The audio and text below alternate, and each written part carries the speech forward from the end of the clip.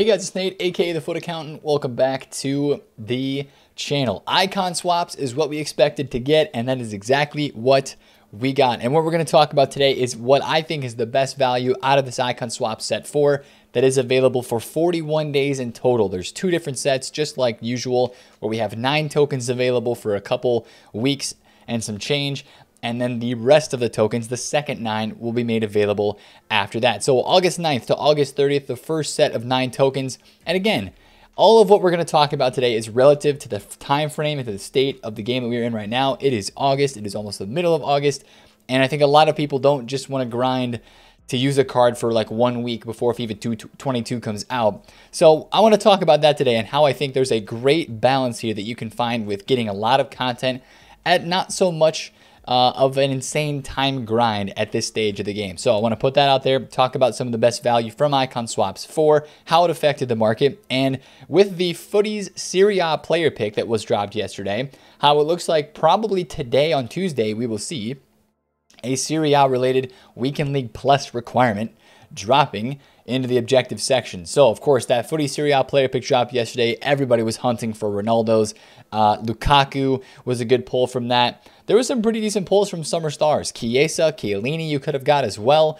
But, you know, I saw a lot of people get Lapadula. I saw a lot of Chiesas, Donnarumma, stuff like that. So that Serie A player pick was definitely worth a shot, of course, for the Ronaldo. But it does point, again, to probably a Serie A Weekend League coming today. At least the requirements for Weekend League Plus dropping today. Now, also, I'm going to start this off because we're going to talk about it in a video later today. Probably a potential double upload. This is a huge day for FIFA 22. Massive, massive day. Today at 4 p.m. UK, 11 a.m. Eastern, the Ultimate Team official trailer is going to be dropped. And also with that, probably pitch notes. There's going to be a ton of stuff to digest from this video and from the pitch notes that they do release, because if you remember the gameplay video, the pitch notes that went along with that were massive. So I expect to learn a lot today about preview packs in FIFA 22. I expect to learn about maybe some of the new content that they're going to be bringing. I'm really excited for this. The new icons, the new heroes. They just finished announcing all of the heroes officially on Twitter yesterday. So they'll probably have some sort of information on when those heroes are going to be in packs.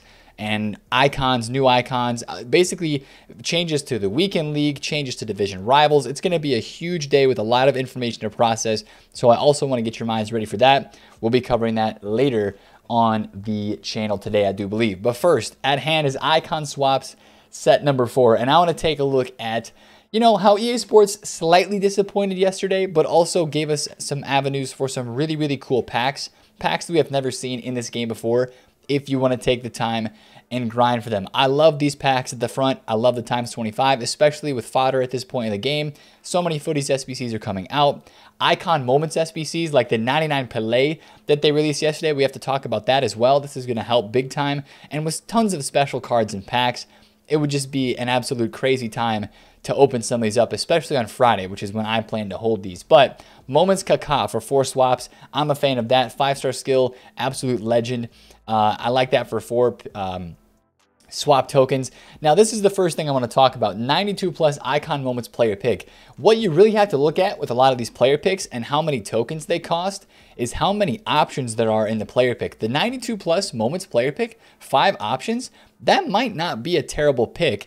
Not my first one, but 5 different options means you have a ton of items that will pop up in front of you for only 5 swap tokens. Baby Eusebio at 6 is absurd. I don't know why we have a baby card that has been out in this game for 11 months. In the menus right now as a grindable card you can get through gameplay. No thanks. That should have been, I know Baby Eusebio is kind of a very hyped card from last year, but I think that should have been Prime or Moments Eusebio in my opinion. 94 plus attacker midfielder pack, just a pack, 1 player. 93 plus attacker, 1 of 5 player picks. So it's just attackers, 93 plus, 1 of 5. Most of these, you know, icon player picks are decent. There's a couple of them that stand out though. So that for me, the first one, the 92 plus Icon Moments player pick stands out for the value.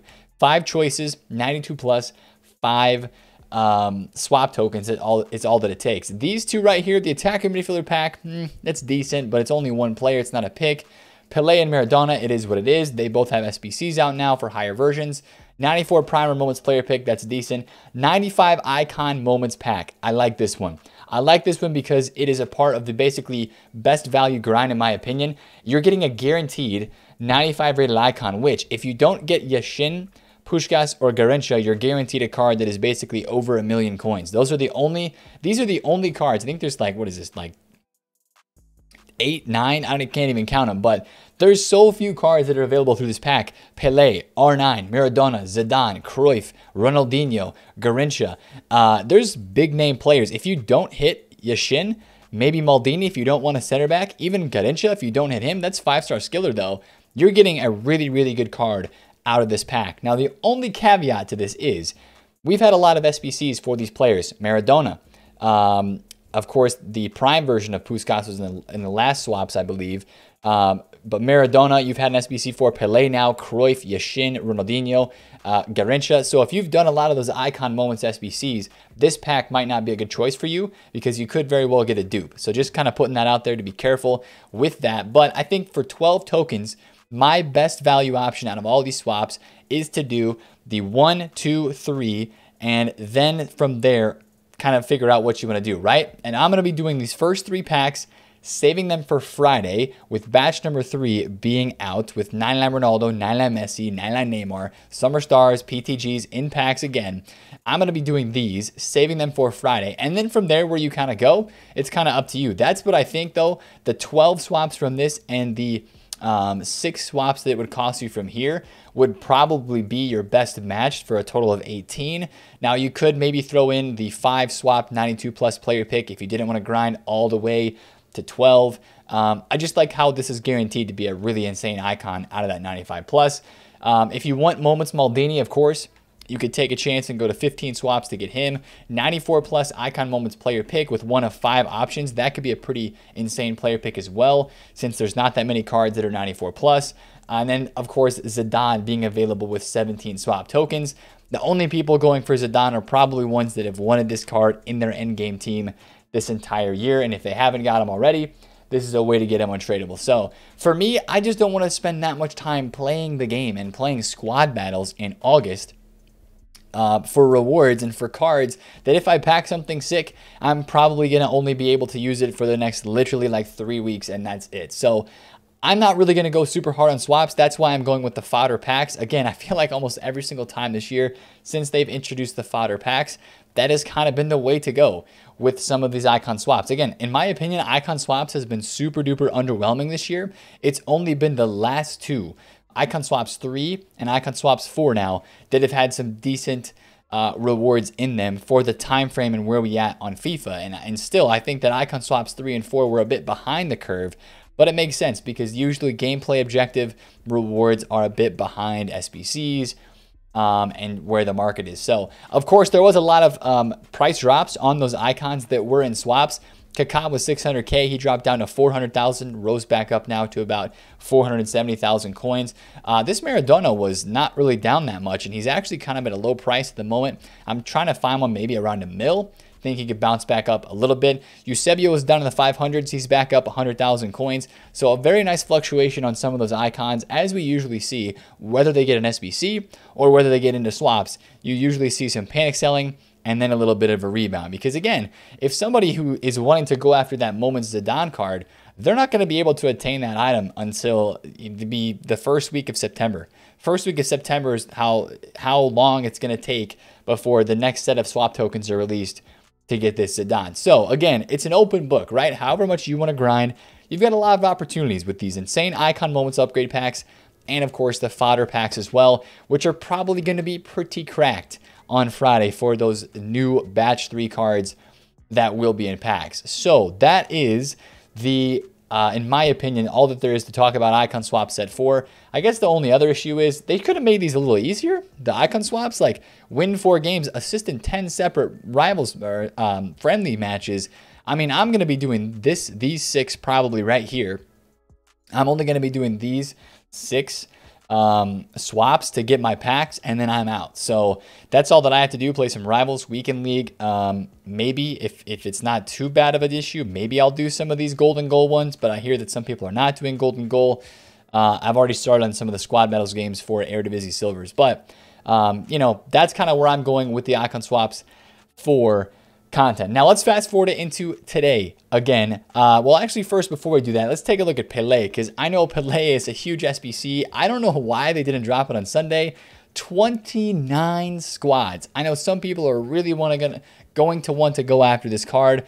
3 90 rated squads. Again, I'm sitting here scratching my head because EA Sports, you said that there's potential for icon requirements in these icon SBCs this year, and we never saw one. Unless you're going to drop one like in the next 2 weeks or so with an R9 SBC and you're going to require an icon. We have not seen icon requirements this year, even though you left the book open to that being a possibility in FIFA 21. Just put icons in, require icons for these squads, and make, maybe cut off some of the squads. 29 squads is so many for Pelé. I mean, if you take a look on the squad building section, let's go to icons here. I want to show you how much I think this Pelé is, because it's not registering on Footbin. But if you have Ruud Gullit, who has 25 sections at 2.3 million coins, and with 29 sections on Pelé with more higher rated squads, I think this is coming out at around 3 mil. I really think that it is, which, yes, is technically a nice undercut under the 4.8 mil price range that he is. But the only reason why it's that cheap is because still you have 90 rated cards on this game with all the TOTS cards that are in packs right now for 18K. 18,000 coins is how much some of these 90 rated cards are, which is making it the cheapest 90 rated squads of all time in this game. I mean, during earlier parts of the year, 90 rated cards are like 60K. Look at Allison, right? During the second half of the year, 40, 50, 60,000 coins. Even 80K during the huge influx of the Moments SBCs or the mid-icon upgrade pack that was released in March. The player pick went up to 111,000 coins. So it just goes to show how the pack supply right now is making all that fodder so cheap, except for the low tier fodder with the rares and stuff, which we've talked about. But still, I think that's just too much at this stage of the game. I think that should be, all these icon SBCs should be cheaper, but especially that Pelé is just very expensive. So again, rolling into Tuesday, of course, with the FIFA 22 news on tap, of course, with the Footies player pick that we saw yesterday for a Serie A specific reward. I think that today on Tuesday, we will see Serie A specific Weekend League Plus requirements. That didn't affect the market too much. A lot of Serie A cards, as we talked about on last night's video, were getting invested in. You saw a lot of these cards that were in Summer Stars, like Spinazzola, like Locatelli, items that people, of course, would think, hey, people are going to buy these up for their Weekend League teams. These cards are already kind of starting to go up. So we didn't have any crazy price rises yesterday in terms of Serie A cards. Insigne is up like 10K. Theo Hernandez is up like 10 to 15,000 coins. But across the market in general, I didn't see a ton of prices just absolutely boom up. Chiellini is up, Chiesa is up, but they didn't go crazy, right? Because people kind of expected this, they invested for it, and that's why you didn't see prices go up a lot. Now today, when the actual objectives do get released, yeah, you might see some of these cards jump up in price a little bit. It'll all 90K. I don't mind if I do. All right, never mind. But you might see a little bit of a jump up, like right away when the objective is released today, if that is the case, just because people will go out and buy some cards for their clubs to kind of fill in those requirements and get ready for the Weekend League if they do plan to play with those requirements. So that's one thing to kind of watch out for, is that objective coming today. Now, I also don't entirely know what to expect today on Tuesday. It's been 86 plus upgrade. That player pick, the 86 plus player pick, has dropped like for the past 2 or 3 Tuesdays. You can see it here. I guess that could re-up itself today. I feel like, though, right now, what everybody is concerned about is icon swaps, getting their tokens, getting this on a roll, getting moving with it. This is also helping me finish a tall and the Adama milestones that I haven't exactly finished yet. So I think people are going to be just doing swaps and grinding gameplay this week. Now, also, the 82 plus player pick for me, I did a few of those yesterday on stream. I know that I kind of misjudged the value of this. The first one, I got a walkout team of the season and Ndombele duplicate from, which I was very happy with. After that, though, it kind of went sour. I'm sticking to the gold upgrades and doing 85 times 10, even though these do seem to be a little bit nerfed. Again, if you want to save some more packs for Friday in batch 3, I feel like this 85 times 10 is definitely the way to go. Crafting it with gold upgrade packs, buying non-rares and putting those non-rares into the upgrade packs, and then you'll fill your club up with rares and some higher rated cards to finish the 85 times 10. So that's, again, just kind of the grind that is happening right now in this game of FIFA. A lot of the rest of the market is just kind of chilling. But again, I'll give you guys another heads up. If you have any of these cards in your teams, these guys should be coming back into packs on Friday. You can see that Neymar is down to 3.3 mil. I literally think that all these cards are going to nosedive because Friday is going to be a huge day of supply, both with tradable and untradeable packs with batch 3. People have been saving packs and not opening for the past couple of weeks because they know that the batch 3 cards that are coming are going to be insane, and they want to save their packs to get some of these insane Summer Stars items that we had during the Euros. And then also you think about all the 85 times 10s that are going to be saved. You think about all of the swaps packs that people are going to do this week. People are going to have tons of fodder and tons of packs available for Friday. So that means any SBCs that come out after Friday, if they want to drop a Renato Sanchez, perfect timing, EA Sports, to do that because people are going to have tons of fodder after opening their saved packs. So that's just kind of prefacing what could happen later on in the week. Maybe a player SBC today, potentially. Of course, people are asking about more Serie A player SBCs. That would probably be the focus of today on Tuesday if there is a player SBC, something to do with the Serie A. Now, also, I didn't mention this, but we had a vote. We had a vote yesterday for a SBC that will come on Wednesday for Cuadrado versus Pedro. I think Cuadrado is handily going to win this vote. I mean, you take a look at this guy, 5-star skill right back, especially like this is the right back that you're going to use in the Serie A with the Piemonte Calcio, aka Juventus links. He's already got a 91 rated team of the season card. This new one that comes out is probably going to have 99 pace. If they give him a weak foot upgrade, that'd be fantastic. And this card's going to be incredible, right? He's going to be incredible. I think he wins the vote, and you're going to have a lot of people that want to use that Cuadrado as he's already... This guy was a very popular right back for pros earlier in the year with his Man of the Match card, with his, I think, Rule Breakers item. I think he had a Rule Breakers card, right? Was it 84 rated? Whatever one of these were, I thought he had a Rule Breakers and then an Inform maybe, but I remember this 86 Man of the Match being a card that a lot of people liked to use earlier on this year in FIFA. So, or sorry, yeah, 84, yeah, there's an 84 Inform, the Rule Breakers, and then the 86 is a Man of the Match, I believe. So he's been a very popular card this entire year. I think that he's going to win the vote, and we'll see his SBC on Wednesday, when hopefully they don't cancel it because they're not adding traits this time to this SBC. So grind squad battles, grind those icon swaps games if that's what you're going after right now, and just continue to keep an eye on the market, man. It's just whenever there's icon swaps and stuff like this out in the game, it seems like some of the market hype just kind of dies off a little bit, and some prices actually fall because of it, because people are more worried about grinding the games, grinding the objectives, and getting those cards in their club more than about the stuff that is actually happening on the market, buying players, selling players, and stuff like that. So that's kind of the thing today. Watch out for a FIFA 22 related video coming later today. I'm going to try to get one of those up because there's going to be a lot of stuff to kind of digest and talk through today with FIFA 22 related information coming out. So that's the video for today, boys. If you did enjoy it, smash a thumbs up on it. Comment down below what you're going to be taking from icon swaps and your opinions on that content yesterday. And of course, subscribe to the channel if you're new. It's been TheFutAccountant. I will catch you guys later. Peace out.